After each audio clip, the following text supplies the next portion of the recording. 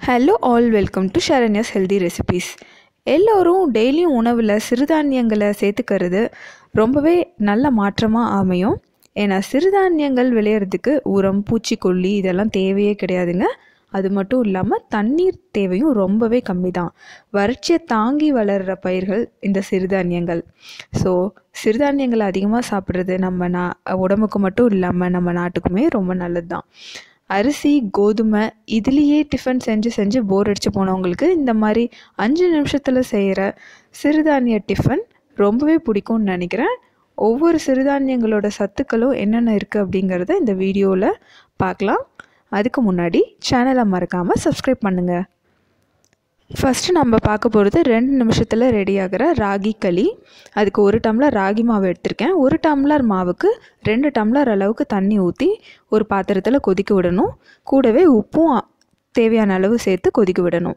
தண்ணி நல்லா கொதிச்சதுக்கு அப்புறம் தான் நம்ம ஆட் பண்ணணும்.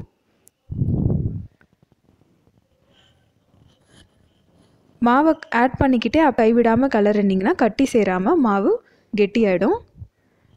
போட்ட உடனே ஒரு 2 நிமிஷத்துலேயே மாவு கெட்டியாக ஆரம்பிச்சிரும். கைவிடாமல் கிளறிக்கிட்டே இருக்கணும். 2 மினிட்ஸில் நல்லா வெந்து இந்த மாதிரி கெட்டியாயிடும். வெந்துருச்சான்னு பார்க்குறதுக்கு கையில் தண்ணி தொட்டுட்டு லைட்டாக தொட்டு பாருங்கள். மாவு கையில் ஒட்டாமல் வரணும்.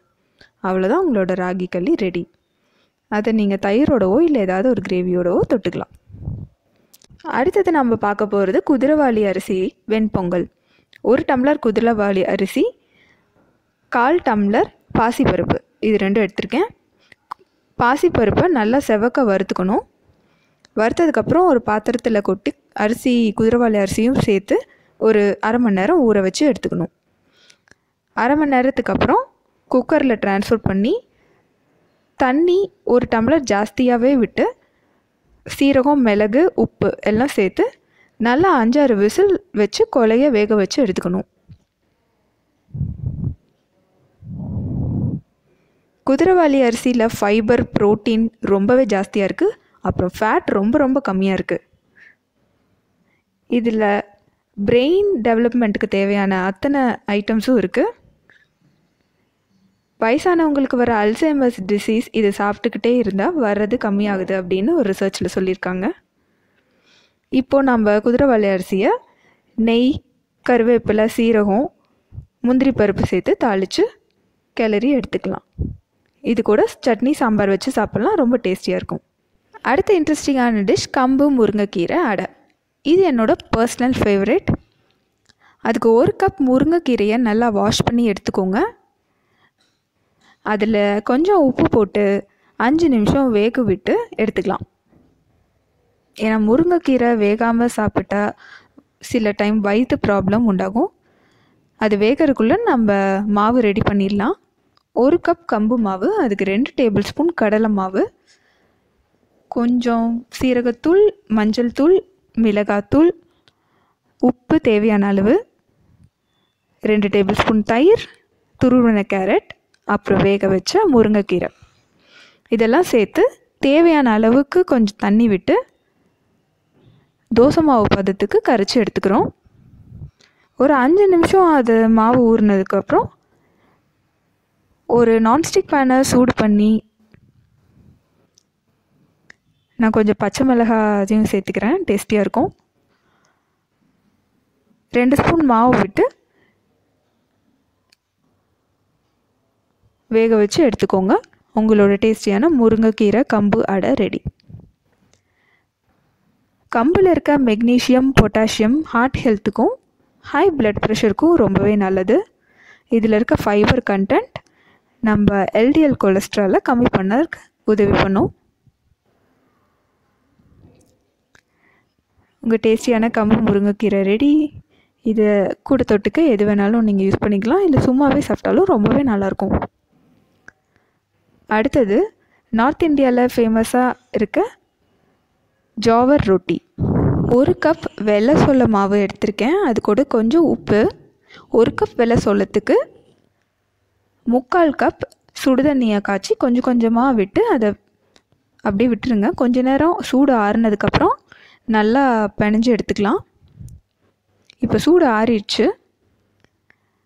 கையில் ஒட்டுற மாதிரி இருந்தால் கொஞ்சமாக மாவு போட்டு பிணைஞ்சிக்கோங்க. கையில் ஒட்டாத பதத்துக்கு வர வரைக்கும் நல்லா கொஞ்சம் கொஞ்சமாக மாவு ஆட் பண்ணி இந்த மாதிரி நல்லா உருட்டி வச்சுருங்க. இப்போ இதை சப்பாத்தி கல்லில் லைட்டாக கையிலேயே தட்டி தட்டி தட்டி தட்டி சப்பாத்தி மாதிரி தேய்ச்சிக்கோங்க. ஃபஸ்ட் டைம் தேய்க்கிறவங்களுக்கு இது கொஞ்சம் கஷ்டமாக இருக்கும், போக போக வந்துடும். அப்புறம் ஒரு கப்பில் இந்த மாதிரி தண்ணியில் ஒரு துணியை வச்சு இந்த மாதிரி லைட்டாக மேலே தட்டி தட்டி விட்டிங்கன்னா உங்களோட வெள்ளைச்சோள ரொட்டி கரியாமல் நல்லா டேஸ்டியாக வரும். இதே ப்ராசஸ் திருப்பி போட்டு அதே மாதிரி தொட்டு தொட்டு எடுங்க. அவ்வளோதான், உங்களோட டேஸ்டியான ஜாவர் ரொட்டி ரெடி.